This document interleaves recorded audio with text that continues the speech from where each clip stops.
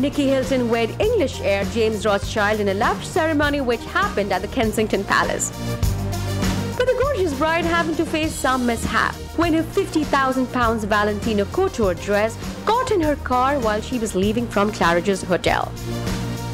The 31-year-old's dress had a lengthy train and was worn with a traditional lace veil. But sadly, her long train landed her in a spot of bother more than once after she tangled with a Bentley that parked on the train, and later her hemline rode as high as spirits as a team of her staff helped her look perfect at Kensington Palace.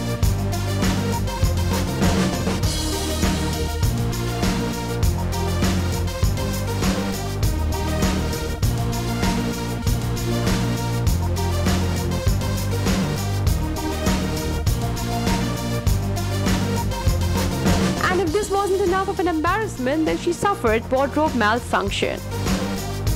It so happened that after marrying a beau during a late afternoon ceremony, she was readying herself for the official photos.